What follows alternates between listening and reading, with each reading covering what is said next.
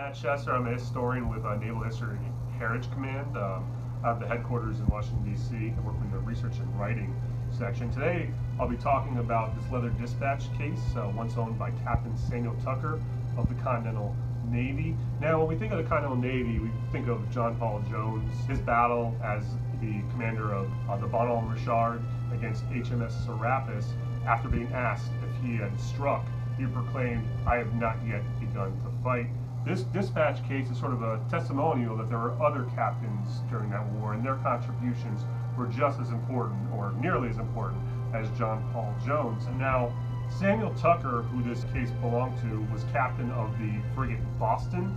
His biggest contribution of the war was probably taking John Adams to France to join Benjamin Franklin. As a commissioner, they requested the French support the American Revolution, requested further support from their allies in France.